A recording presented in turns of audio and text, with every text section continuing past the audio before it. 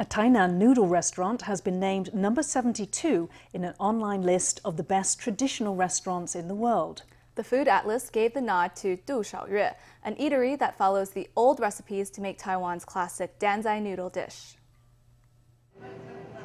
This shop looks just like a danzai noodle restaurant from the old days, even down to the low-down kitchen counters. Bowls of noodles or rice are covered in meat sauce, plus a shrimp and a dousing of soup. A small bowl goes a long way. 它那个香气很棒，对，就会让人一口接一口的。 The Taste Atlas is a Croatian website dedicated to the world's finest food. Its latest list of the 100 best traditional restaurants in the world honored Tainan eatery Hsiao Yueh at number 72, the only Taiwanese restaurant on the list.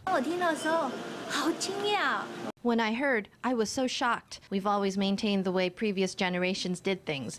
We really didn't know we would have the honor of being selected like this. The noodles here are really something else. Black and white photos show how danzai noodles were once carried on the backs of vendors to sell on the street, while customers squatted on the sidewalk. Times have changed, but the recipe hasn't. The restaurant has spread all around Taiwan and overseas, while critics on the Taste Atlas noted that the simple look of the dish belies its fantastic flavor.